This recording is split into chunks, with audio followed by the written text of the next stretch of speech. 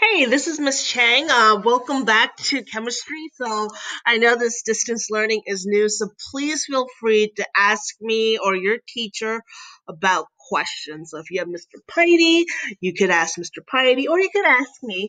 And if you have Miss Gibda, ask Miss Gibda or me once again. So my email is on my Google Classroom. If you don't have me, my email is lillian.chang@mcpsmd.net. And here's the video to describe this week's lesson. So once again, this assignment is part of marking period 3 that has been extended to April 17th. So this week's assignment is a classwork assignment called Energy Forms and Changes PhET. So we're going to do a PhET simulation. It shouldn't take you more than 45 minutes. But since it's a Google Forms, you have to do it all at once because it won't save your answers.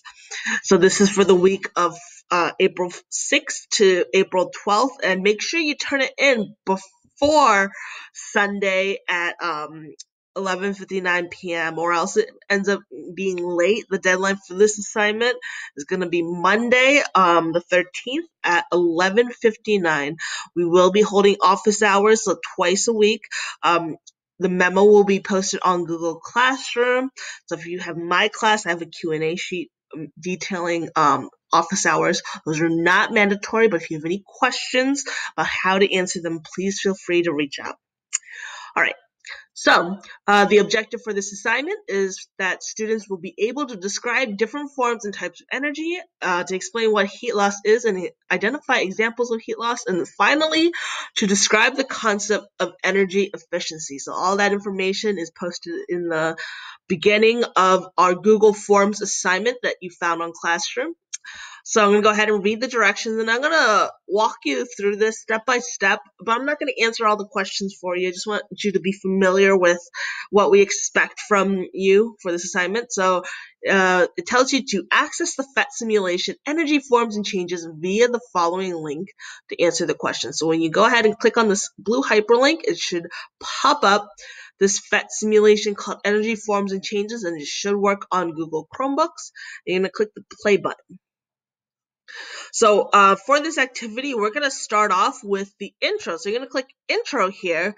And what we want you to do is to click the energy symbols, and then for you to click and drag the thermometer onto each of these items. So we want to monitor the changes in temperature as we do play with this interaction. So I'm going to go back to the form. So once again, you do need to enter your information to get your credits. I'm going to write down my information. Of course, I'm not going to grade myself. Make sure you choose the correct period and you click next. So I made the form so that it is on a single page so you can see what questions are being asked from you before you submit it at the end. Most of it is going to be multiple choice, but some of it's going to be short answer. So that we're going to ask you to think about to explain what's going on.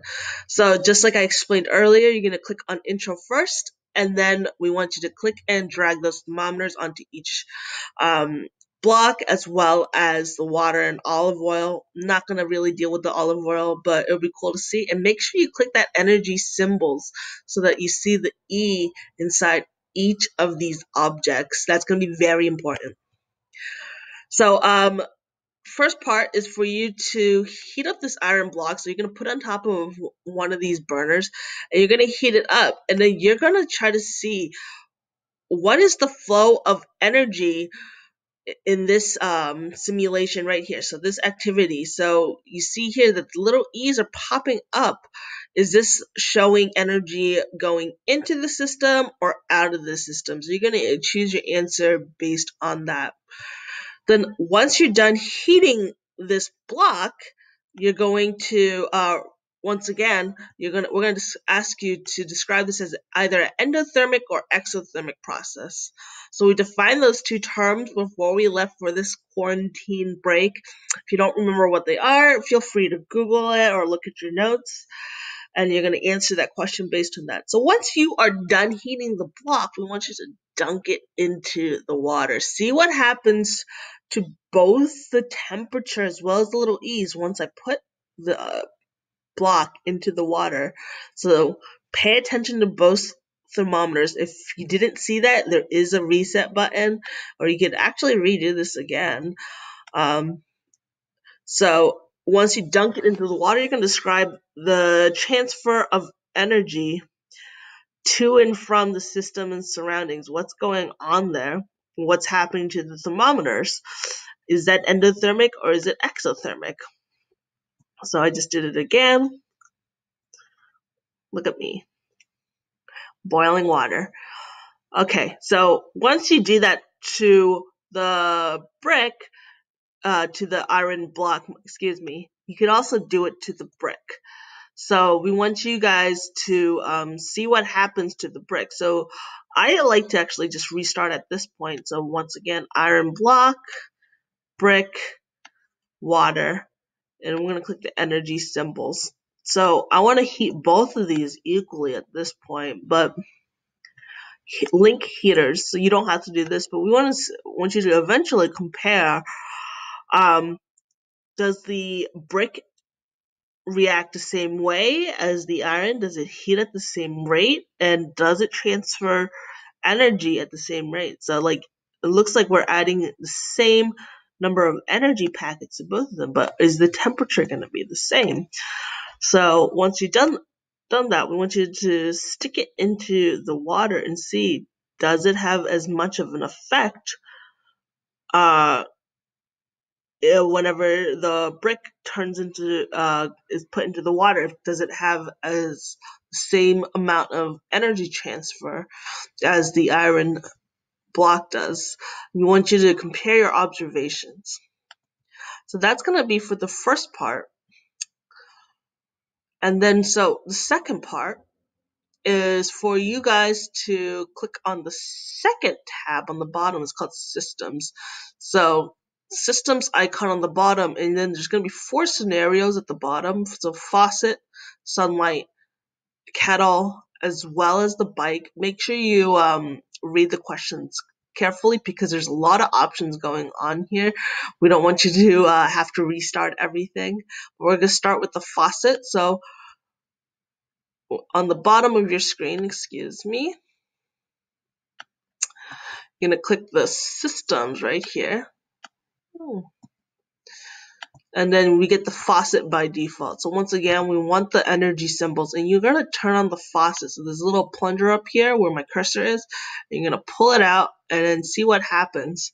So we want you to look at the 5 different types of energy, which is up here. So you got gray, E symbol stands for mechanical, the blue stands for electrical, the red is thermal, the yellow is light, and then the green finally is chemical energy. We want you to pay attention to the energy transformations from the source. So the source is one of your 4 sources in the bottom left here, and then the final output, whether it's going to be heating water or it's going to power the incandescent light. So you can click on something else to switch it out.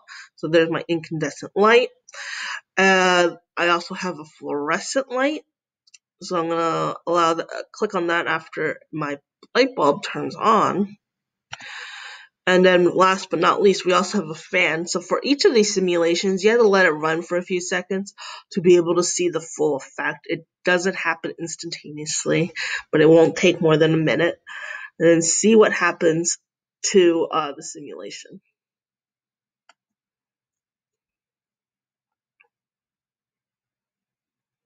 All right.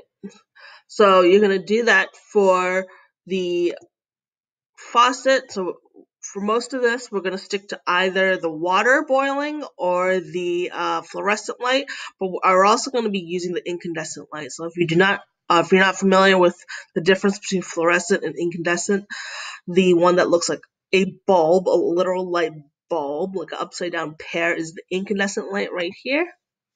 And then the fluorescent light is the spiral light bulbs that most of us are familiar with. So whenever it's time to use the solar panel, make sure you switch it out to the solar panel when you're using the sun, because the sun cannot power the wheel. And then also you got to switch it back to the wheel whenever it's time for you to use the kettle, and you're going to heat up the kettle to power your light bulbs. So for this part of the simulation, we'll go back to the faucet now. What you want to do is for you to describe how the energy is transferred from the source to our final origin. So for this scenario, heating up the water.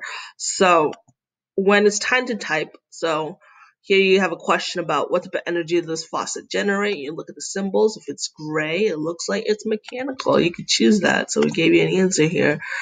So the second question right here for the systems part is describe the process of how energy from the source is used to heat the pot of water. Describe any energy transformations along the way. So I'm going to look at this, and you could type, I like to use my search bar to type in my answer, but I'm going to look at this and see how energy is being used to heat up my pot of water. So right here, I'm going to say that the faucet, oops, that doesn't work very well. So the faucet is producing mechanical energy. So you see these little gray packets, and then it's used to turn this wheel. So the wheel also uses mechanical energy, and then eventually that gray energy turns into this blue energy right here, which is electrical energy. So that rotational energy here, also known as kinetic energy, is being turned into electrical energy, and that electrical energy is going to eventually power this little coiled burner down here. And this coiled burner transforms the electricity to thermal energy, which heats up the water. We can see that the water is being heated up because the thermometer was going up. So I'm going to go back here and I'm going to type it out. So let's go ahead and say that. So mechanical energy from the running water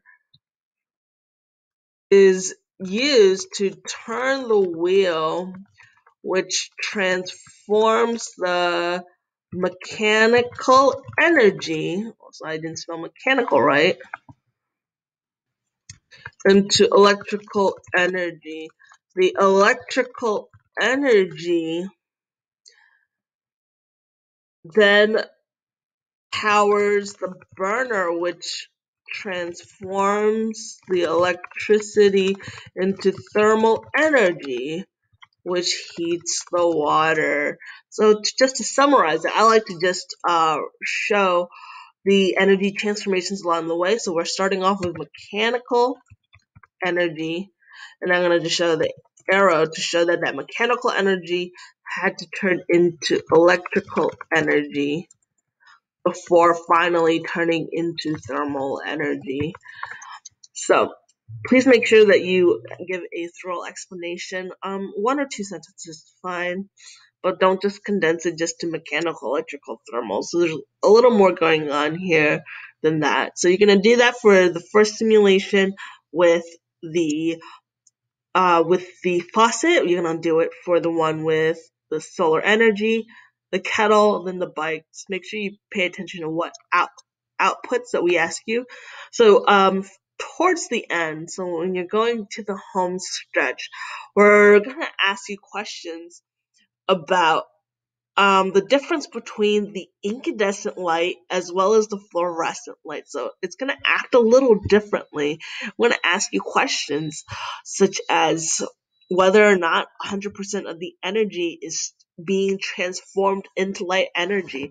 So does all the energy, so if I use the biking girl, so she's going to bike, does all of the energy that she's using from her body, is all of that turned into light energy, or is some of it quote unquote lost along the way? So you want to pay attention to this picture. Does all of it turn into light energy, which is what we want to use? And if it doesn't, we want to talk about something called energy efficiency. So at the end of this, we want you to summarize your learning just to apply it to something that happens in real life. So these days, you see a lot of these spiral light bulbs or fluorescent light bulbs because of the Energy Independence and Security Act in 2007. So before that, most of the lights were incandescent. Nowadays, they're mostly fluorescent and LED. And we want you to just kind of use the simulation to explain why is that the case. Right? So if you have any questions, feel free to email me. Once again, you have my email, or come into office hours. Those will be posted online. Thank you for watching.